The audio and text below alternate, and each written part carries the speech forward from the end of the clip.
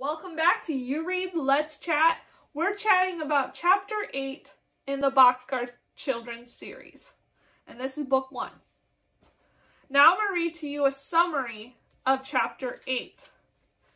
The Boxcar children build their swimming pool. The boys got to swim first while the girls made dinner.